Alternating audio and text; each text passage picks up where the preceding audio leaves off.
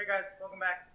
Today we are going to be making the Negroni for our classic cocktail series. The Negroni is a super old school Italian cocktail. It's something that I like to drink before a meal. It's bright. It's kind of citrusy a little bit from the orange. It's something that is really tasty and, more importantly, really easy to make. It's gin, sweet vermouth, and campari. Campari is just an aperitif. The idea there is it's something slightly bitter, just to kind of wake your palate up, excite your palate before a big meal. So let's go ahead and get started. First, we're going to be starting with our sweet vermouth. Again, we use Antica. Antica's on the sweeter side, which I don't think is necessarily a bad thing, especially in a cocktail like this. 1 ounce of the Antica. Then we're going to be using campari. It's going to be 1 ounce of campari. Now, in terms of what gin you use in this cocktail, I think that, in my opinion, is largely based on what sweet vermouth you're using. I personally don't care for Tanqueray all that much, but when we're using the Antica, we want something to be able to cut through that kind of latent sugar, and I think in this context, Tanqueray works really well. You're not left with a ton of that almost pine sol kind of cleaner flavor. You're just left with something, just the edge of it.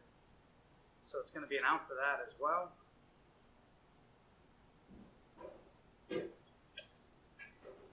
And then we're ready to stir.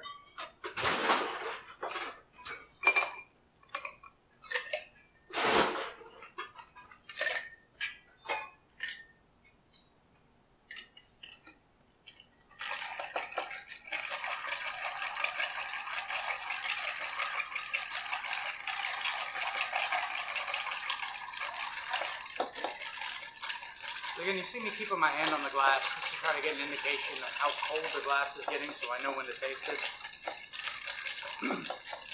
Don't ever believe anyone that tells you that you need to use X amount of turns or 42 turns for a Negroni. It's so dependent on the ice you're using.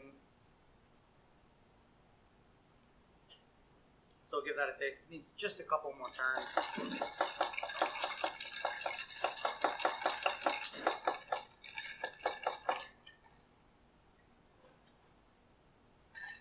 That is perfect.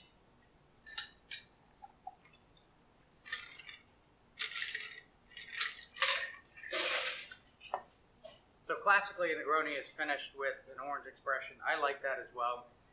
I also like to use a lemon expression because I think Negronis can be on the heavier side.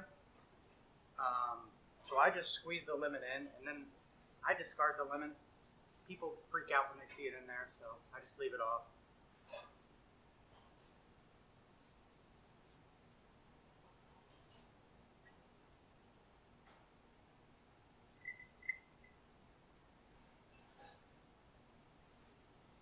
The nose on this cocktail is got to be up there with some of the best. You get the citrus from the lemon and the orange. You're also getting a little bit of that kind of bitter on your nose as well.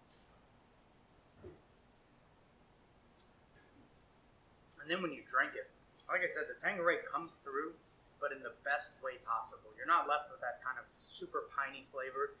It's just a hint of that, which I think in the context of this cocktail with the Campari, the slight bitter herbal quality of that, and then that kind of raisinated quality of the sweet vermouth, you're left with a really well-balanced, delicious cocktail. Oh, that's so good. Anyways, thank you guys for watching. If you liked the video, please give it a thumbs up. If you have any questions, leave them down in the comments, and please subscribe.